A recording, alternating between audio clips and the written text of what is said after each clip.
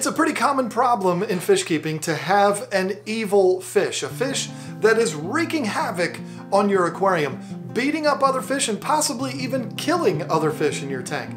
The question is, what do we do about it? Well, that's what we're talking about in today's video.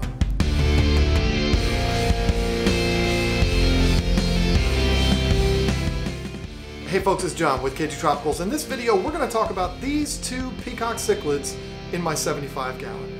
These two fish have been a problem since I got them, and I've done every trick I know to get them to behave. When you have an evil fish, the first thing that you want to ask is why? Why is it behaving that way? What is causing it to want to kill all of these other fish in the tank? Now, the two fish that we're talking about here, the fish that I no longer have, are African cichlids, but everything that we're going to talk about is pretty much going to apply to any kind of fish you have. In the case of these two little jerks, I looked at my tank and said, why would these fish be so mean? Well, there's a lot of potential reasons for it, but we're going to look at three main causes of aggression. The first would be fighting over girls.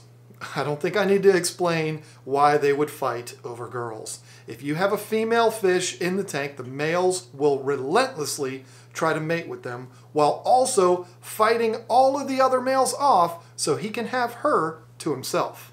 Well, this tank has all males in it, so we can check that off the list. The second thing is territory. The fish claims an area as theirs and they'll defend it to the death. The fix for this type of aggression is pretty easy. Just redecorate the tank. If you move things around in the aquarium, it kind of resets things and confuses the fish into thinking they're in a whole new place, and the hope would be that they would forget about that spot that they claimed as theirs. I have redone this tank several times. Pretty much once a week when I do a water change, I would redecorate the tank and it would still not change a thing. Those two little jerks would still be constantly battling everybody else in the tank. So what now? Well, we've come to the last of the three things, and that's hierarchy. Fish, particularly African cichlids, develop a hierarchy in the tank where one of the males becomes the alpha and everyone else falls in line and crowns him the king. Well, we hope they do. If this happens where one male takes over the tank and everyone else falls in line, it's a good thing and hopefully everything will be peaceful for you, but sometimes there's a beta that just can't seem to fall in line. Of course, I'm not talking about a beta fish, I'm talking about an alpha and a beta. In this tank, the beta would be this red shoulder. This is a fish that wants the crown and will not give up until it's his. So what happens then, and how do we change that? Well, if you have multiple tanks, that's pretty easy. Just take the beta out and put them in a separate tank and everything should settle down. But what if you're like me and you only have the one tank that you can use for African cichlids? What do? Well, that is when you would try the timeout method. A timeout would be where you remove the fish from the general population, you put them somewhere by themselves and hope to reset their attitude. This could be another tank if you have one, but like I said, I don't, so I chose the next best thing, which is a breeder box. I'd put them in there, leave them for a week or so, and try again, and see if they'll behave. I've even employed both the timeout and redecorating trick at the same time, have them in a breeder box for a week, do a water change, redecorate, and put them back in. If you've seen any of my recent videos, you've seen two breeder boxes up in the corner. I've had both of these fish in and out of these breeder boxes for weeks. Every time I've tried this, they have instantaneously gone right back to wanting to kill each other and wanting to kill the other fish in the tank, and it's a disaster. They never stop. They are relentless. So I've tried everything. I'm kind of out of options here. What do I do now? Don't freak out. I'm not going to flush them, and I'm certainly not going to kill them. But the time has come. I have to get rid of these fish. And for that, there's a couple options. If you have a friend that's a fish keeper, try giving them away to him or her, but I just want to warn you, tell your friend this fish is a problem in your tank before you hand them over. I don't think I need to explain why. But once again, what if you don't have that option? What if you don't have an African cichlid keeper or somebody that keeps the type of fish that you do local near you that you can give these fish to? Well, then you really have no other choice but to do what I'm going to do, which is take them back to the fish store that I bought them from.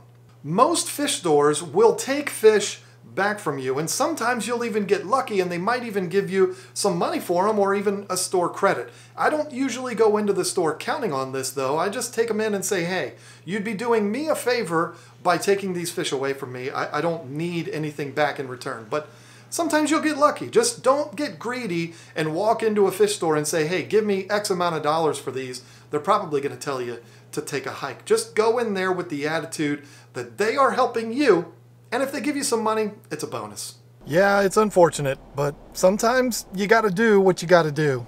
And the fish are now on the passenger seat in my work van here. We're going to head up to Beltway Aquarium, and hopefully they'll take them back. We'll have to see. So that was it. That was what I decided I was going to do. I was going to take them back to Beltway Aquarium, which is where I purchased them from a while back. You can go back in my videos and see my trip to the fish store to get those. I decided I was just going to go ahead and take them back to them. I wanted to get a bunch of footage of it, but the problem was it was a Saturday when I went in there. It was extremely busy. That store is very, very tight. It's hard to even navigate through the store. If one person's coming this way, you kind of have to turn to the side. It's tough to get video footage in there, but I ended up taking them back in there. They willingly took them, and he even offered me some money for them. He didn't offer me cash money, but he said, hey, I'll give you a discount if you buy some more fish. And I said, okay, well, that's cool. I wasn't expecting that, but you know, if you want to do that, that's awesome. So he, I guess, likes the fact that I did a video praising his shop a couple of months ago. But anyway, they didn't have anything that particularly jumped out at me that I wanted to get while I was there. I wasn't going there to get fish. I was going there to get rid of fish. So it was going to have to take something very special for me to want to go ahead and get more fish that day. So I looked around briefly, got a little bit of video footage of some of the tanks, but there wasn't any fish that I wanted to bring home with me. And I told him, I said, you know, I'm not worried about it. He said, well, we've got another shipment coming in next week, so maybe check back later and I'll get you on the other end. So, hey, cool. So there you go. If you have an evil fish in your tank, try redecorating the tank. If that doesn't work, try the timeout method. Hopefully you have multiple tanks. Most African cichlid keepers do. I'm just the idiot that doesn't. If you have multiple tanks, put them in a timeout in another tank, or try the breeder boxes like I did. If none of that works, then you have to get rid of the fish, unless you want there to be chaos nonstop and keep having fish die. I had probably 7 fish die because of those 2 fish bickering at each other all the time. And I was not going to tolerate that anymore. So if it comes to that, you have to get rid of them. And you have a couple options for getting rid of them.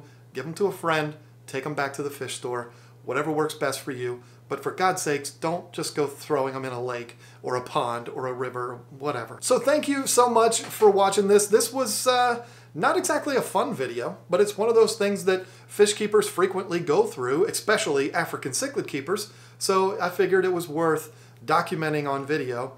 Even though I didn't really do a good job documenting it, I just talked about it. But still, you understand what I mean. So, but to update you here a little bit before we sign off, the tank is doing absolutely fantastic now. I mean, the fish are living in there, very happy. It's very peaceful. And while I'm sitting at my desk, I don't hear fish splashing around all over the place behind me. So it's made it very nice and quiet in here while I'm editing all of my 10 Things episodes. But while we're on the topic of 10 Things, folks, if you haven't checked out that series yet, what are you doing? Check it out. We're having so much fun with that. I'll put a link up here, I guess, or up here. I don't know which side it's going to be on. But check that out. We're having so much fun with it. If you like this kind of content, subscribe to the channel so that you don't miss any of our videos. We're putting them out Sundays and Tuesdays, and once a month we live stream. So having all kinds of fun. Thank you once again. Thanking you for the 4th time for watching, and I look forward to seeing you on Sunday for the next 10 Things episode.